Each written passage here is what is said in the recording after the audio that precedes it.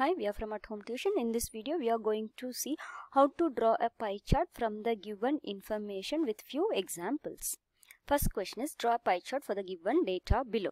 So the data is the time spent by a child during a day. So the activity done by the child during the whole day is given, that is sleep. It spends 8 hours, schoolwork it spends 6 hours, homework 4 hours, then time spent for playing is 4 hours and others time spent is 2 hours. So this is in a day. So if you add all these things, we'll get 24 hours. That's in a day. So now solution. Now let's represent this data in a pie chart by considering the following steps. So to draw a circle graph, first we have to draw a circle of any radius. Okay, and then we have to draw different angle of sectors based on the different activity given. So first we have drawn a circle. We know that total angle at the center of a circle is 360 degree.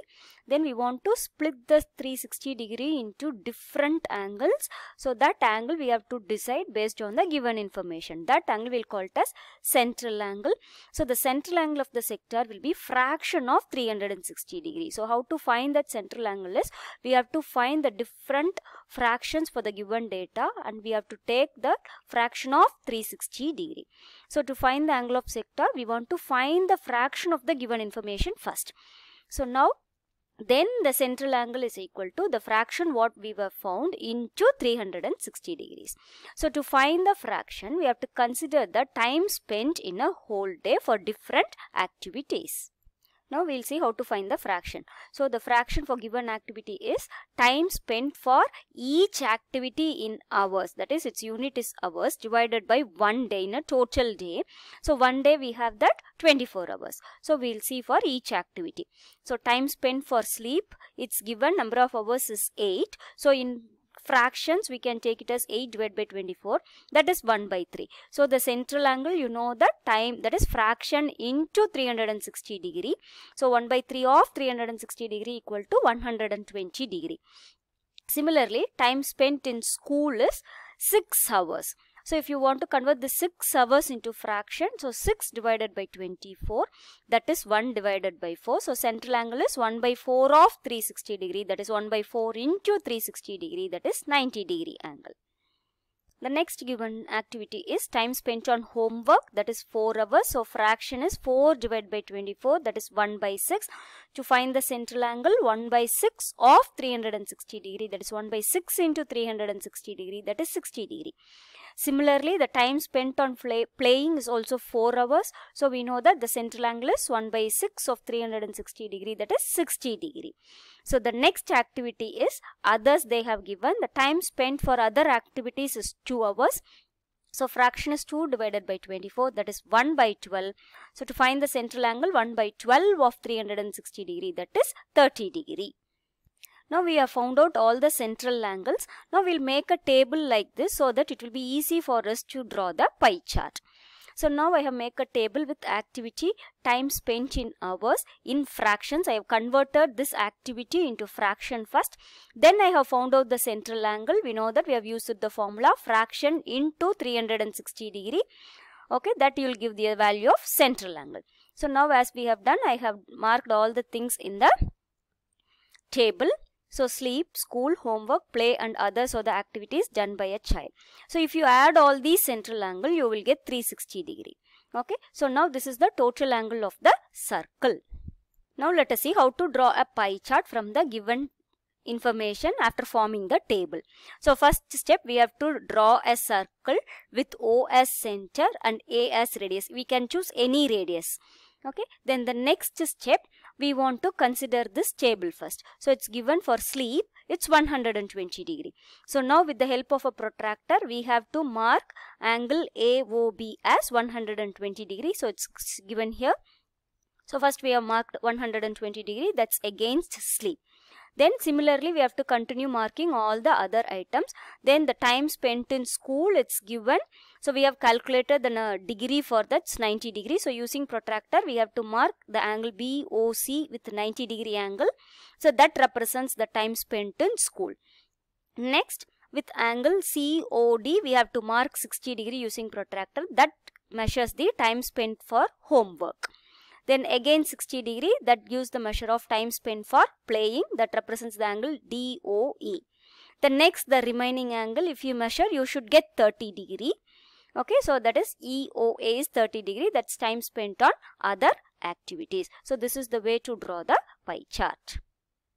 Next question is, a group of 360 people were asked to vote for their favorite season from the 3 seasons, rainy, winter and summer. So the table is given, seasons, number of votes. Season is summer, 90 people voted. Rainy, 120 people voted. Winter, 150 people voted. So the questions are asked are, which season got the most votes? Find the central angle of each sector. Draw a pie chart to show this information. Now we'll see the first question. So first question is, which season got the most votes? So if you analyze the table, you know that it's given number of votes are 90, 120 and 150. So 150 is the maximum value and which is against the winter season. So thus we can say that the winter season got the most votes. Next question is, find the central angle of each sector. So the central angle of each sector will be a fraction of 360 degree because the total angle of the circle is 360 degree. So the central angle of the sector will be fraction of 360 degree. This fraction depends upon the value given in the table. So now we'll see how to find this fraction. So the fraction is vote against each season divided by total people voted. Okay. So we have 3 seasons. Now we'll see the fraction for each season to find the central angle. So the first season is summer. The number of people voted is 90 people. And then totally there are 360 people. So to find the fraction, 90 divided by the total people, that's 360, which is equal to 1 by 4. Then our question is, we have to find the central angle. So the formula is fraction of 360 degree, that is total angle of the circle. So fraction is 1 by 4 into 360 degree, that is 90 degree. Then for next season, that's rainy season, number of people voted is 120. And to find the fraction for this 120 divided by the total people, that's 360, you'll get 1 divided by 3. So the central angle is fraction of 360 degree. So 1 by 3 into 360 degree, that is 120 degree. The next season is winter. So the number of people voted for winter season is 150. So fraction is 150 divided by 360, that is 5 by 12. So the central angle is 5 divided by 12 into 360 degree, that is 150 degree. So now the central angle of each sector is summer 90 degree, rainy 120 degree and winter 150 degree.